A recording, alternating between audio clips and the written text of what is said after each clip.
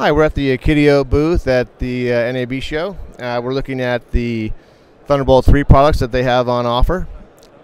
The Thunder 3 Duo Pro is the first certified Thunderbolt 3 storage product on the market, the only one currently on the market.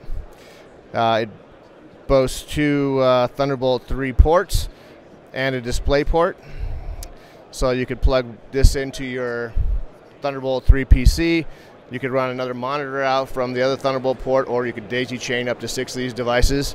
You could also run another monitor from the display port, so you could have 3 monitors pretty quickly. It's also got a USB 3 port on the back.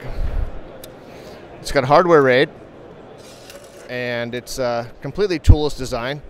You take the cover off like that, and then you easily plug in your drive. Whether you want an SSD, you use these to keep it in place. If you want a hard drive, you use obviously the ones that would secure the hard drive in place.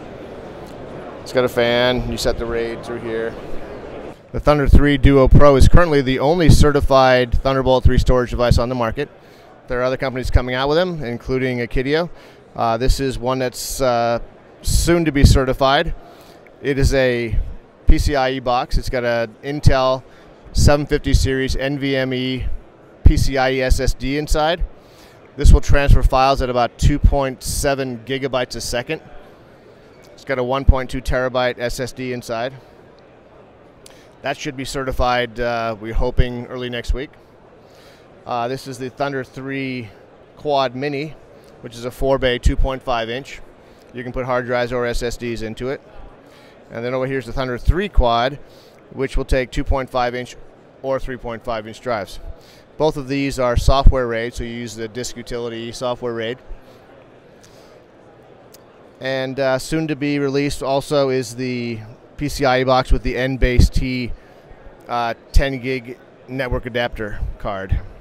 So if you're in an environment where you have 10G or even 2.5G, this will allow you to have a really fast internet connection in front of your computer. Another product coming out very soon, probably by next week, is the AKiTio T3T, which allows you to connect Thunderbolt 2 and Thunderbolt 1 devices to your Thunderbolt 3 computer.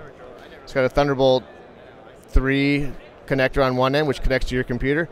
So if you have any Thunderbolt 2 or even Thunderbolt 1 devices, you can just plug them in through here. So a lot of people don't need to go out and buy brand new devices. They can just keep their old devices. Of course, the disadvantage to that would be that you'd only be getting Thunderbolt 2 speeds compared to Thunderbolt 3 speeds if you plugged in a Thunderbolt 3 device.